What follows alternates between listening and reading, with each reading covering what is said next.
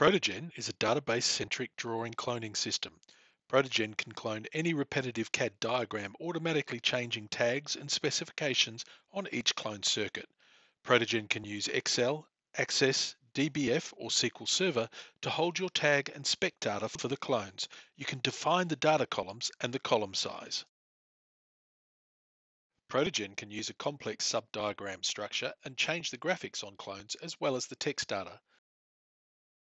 Protogen uses templates, i.e. normal CAD diagrams with the final text or attributes replaced with a hashtag formula that links to a database column.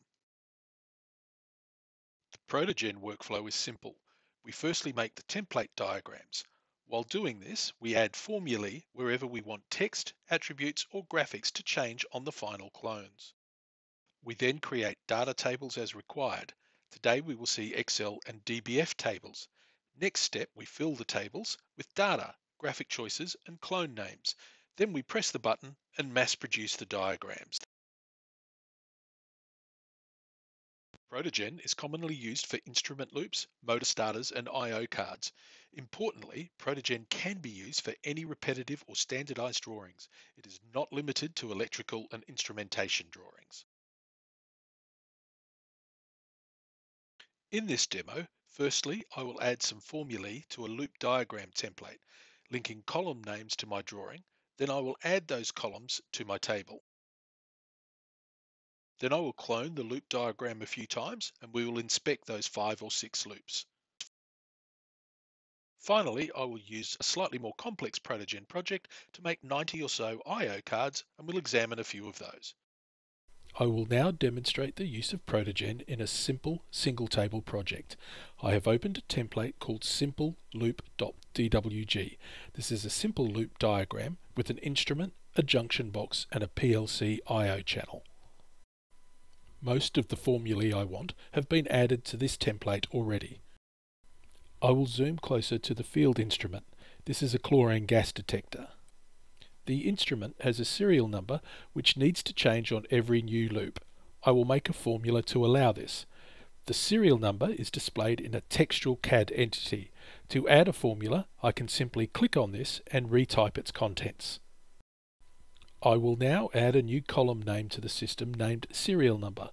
The formula is simply the column name surrounded by hashtags. Therefore my formula will be hashtag followed by serial number followed by hashtag. I will now look at the loop's junction box. I can see that the terminal number and terminal strip name already have a formula. The multi-core cable and the pair in use are set to load data from a table via a formula. Some of these formulae are used more than once. I will modify the text that contains the junction box name JB234 to include a formula. My new column will be called JB. Text entities that can be used are attributes, text, or mtext. Protogen allows you to use any color, layer, line type, font, or symbol.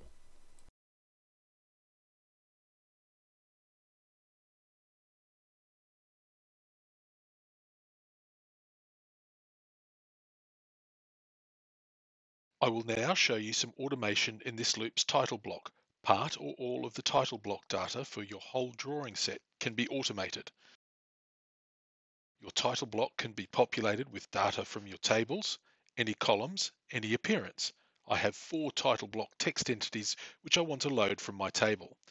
This title block has many other attributes loaded with formulae such as dates, the sheet number, and the designer.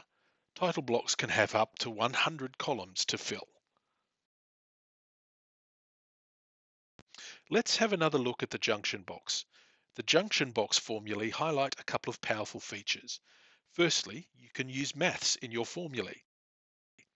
The first of the terminals gets its number from the table column JBTBT1, and that is incremented to load the other 2 terminal numbers. Secondly, it is okay to combine one or more formulae with fixed text in any text entity on your drawing. An example of fixed text are the words junction box. Finally, you can use one formula in many places, allowing you to enter the key data once, such as a cable name, and have it placed on the drawing many times. Before I use my template, I'm going to save it. Changes I make to a DWG file are of little use unless I save those changes. I will now open the data table that I will use with my loop template. This is a simple Excel file with a few column names in the top row. The first column, drawing, is compulsory. The column gives a file name to each clone drawing. The second column, prototype, is compulsory. The column names the template to be used for each clone drawing. The remaining columns are not compulsory. The tag name column names the instrument tag and is also used in the field cable's name. The JB TB T1 column is used for the first terminal number on the junction box. I will now add two new columns to load the new formulae I added to my loop template. I will firstly add serial number in column E. Note, I need to spell this identically to the spelling used in the template. Formulae are not case sensitive. I will now add a column for the junction box name. This column will be JB.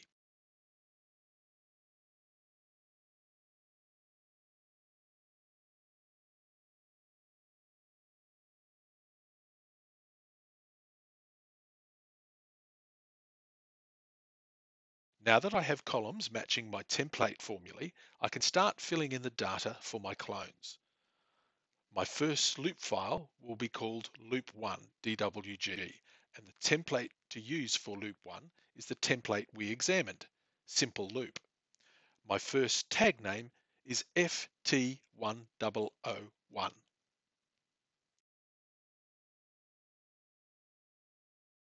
I will now fast forward and fill in the first row with data for my first clone. I can copy and paste the remaining rows to make several clones. Obviously, I need to make each row different, otherwise the clones would all be identical. The data changes may be typed in, pasted in, or produced by Excel formulae, or even by Excel VB automation. Before I use my table, once again, I'm going to save it. Now I must open Protogen. As a reminder, so far we've only been working in CAD and Excel, two of the engineer's favourite tools. In Protogen, I can see all of the columns and rows in my Excel table. Protogen has some very good editing tools for editing this type of data, not available in Excel. Before I can mass produce the loop diagrams, I need to select the rows to mass produce. Each row represents a single cloned loop diagram. The Protogen pull-down menu is used to start the data transfer operation. Protogen can transfer data in both directions, from the table to the drawing and from the drawing to the table. We will transfer data to the drawings. You will see on my folder on the left of screen, I now have 6 new CAD files. The mass production of a simple loop is completed within a few seconds. We will now examine one of those clones.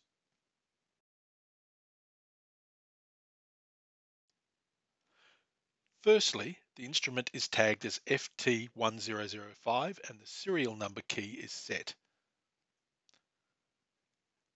The field cable name is personalized with the instrument tag name. The junction box name is set to JB234 in the red text with the data from the new column JB. The first terminal number is set at 22 and the following terminals are mathematically derived to 23 and 24.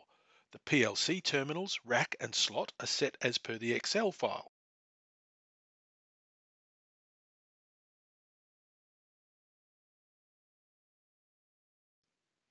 Finally, the title block text is all set to my required final values.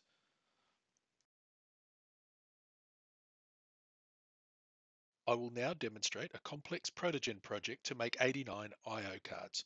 This project has two levels of structure. I have a master template and sub-templates. The sub-templates will be superimposed on the masters.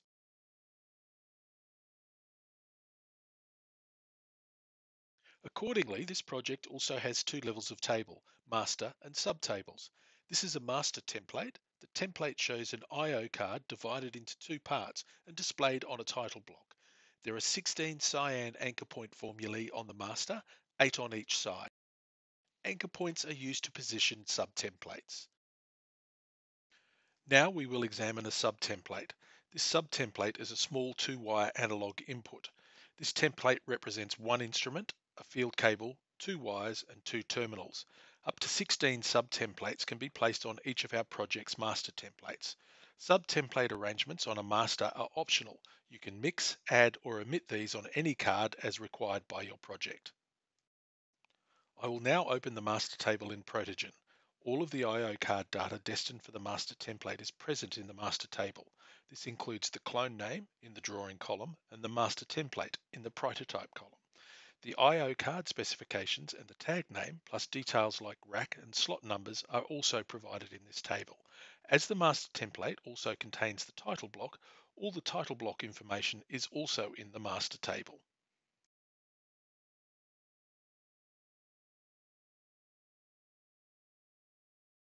If I scroll across the table, I'll arrive at some anchor point columns such as CHNLO. This represents the 16 anchor points on the master template.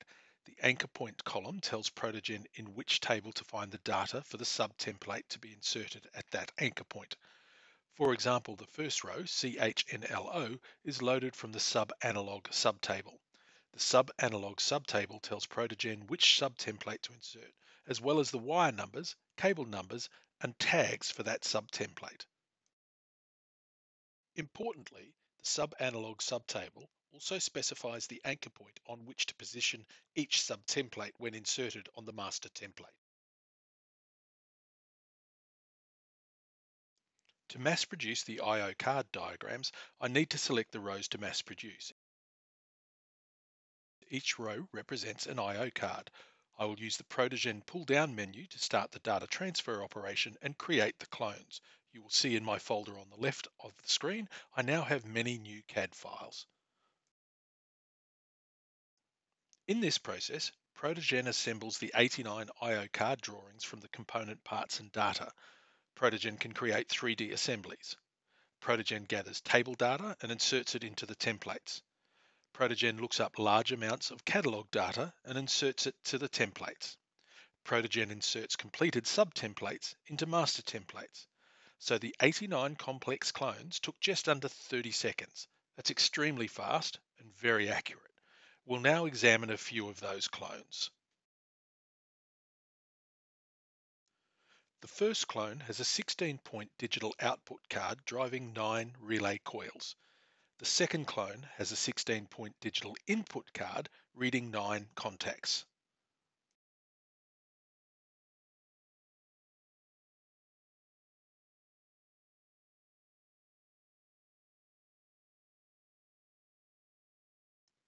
The third clone is an 8-point analog input card reading 7 level transmitters. This is using the analog input sub-template we examined earlier and also the master template we examined earlier. The fourth clone is an 8-point analog output card driving 8 valves.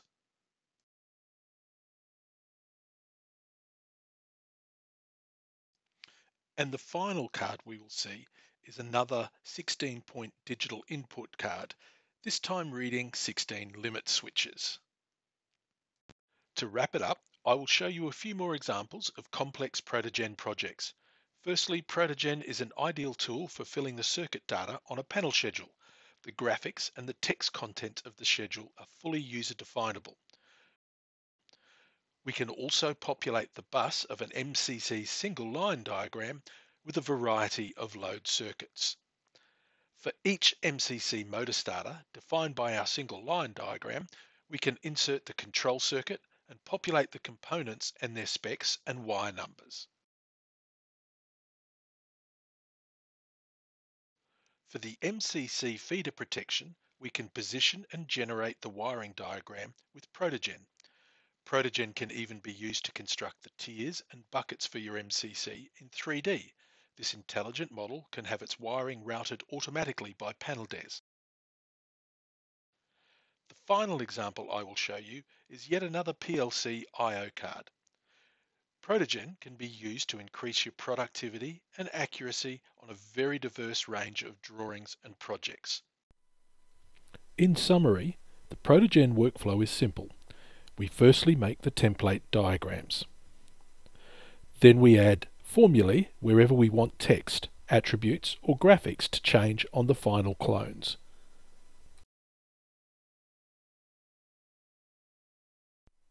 We then create data tables as required and fill them in. Then we press the button and mass produce the clone diagrams. How good is Protogen? Well, at Norman Disney Young they said, from a single click of a button, Protogen's run time to produce 900 drawings was less than 19 minutes. That really says it all. Thanks for watching the demo.